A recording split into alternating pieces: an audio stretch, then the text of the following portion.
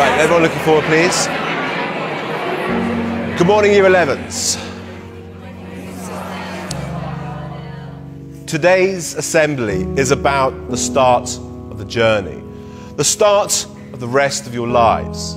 In 2 years' time, all of you will have been finishing your A-levels.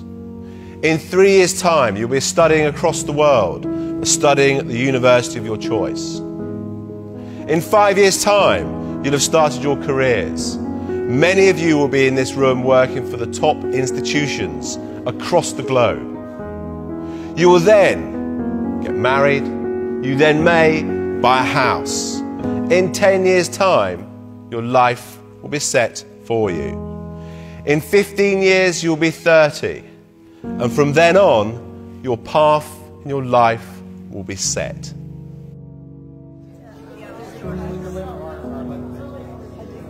I'm sorry, Mr. Headmaster. Let me tell you why that approach may fail you. I know people who graduated at 21 and didn't get a job till they were 27. I know people who graduated late at 25 and they found work immediately. I know people who never went to university but found what they love at 18. I know people who found a job straight out of college, making decent money, but hate what they do. I know people who took gap years and found their purpose. I know people who were so sure about what they were going to do at 16 and changed their mind at 26. I know people who have children but are single. And I know people who are married but have had to wait 8 to 10 years to have children. I know people in relationships who love someone else. I know people who love each other but aren't together. So my point is, everything in life happens according to our time, our clock. You may look at some of your friends and think that they're ahead of you, or maybe some of them you feel are behind. But everything happens at their own pace. They have their own time and clock, and so do you. Be patient. At age 25, Mark Cuban was a bartender in Dallas. It took till 32 for J.K. Rowling to be published for Harry Potter after being rejected by 12 publishers. Ortega launched Zara when he was 39. Jack Ma started Alibaba when he was 35.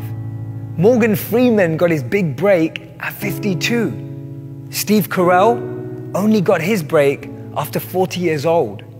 Virgin was started by Richard Branson at 34. Getting your degree after 25 is still an achievement. Not being married at 30 but still happy is beautiful. Starting a family after 35 is still possible. And buying a house after 40 is still great. Don't let anyone rush you with their timelines. Because as Einstein said, not everything that counts can be counted, and not everything that's counted truly counts. And this is the most important thing. I want you to be able to create meaningful, purposeful, fulfilling lives for yourselves, and learn how to use that to make an impact and a difference in the lives of others. That will be true success.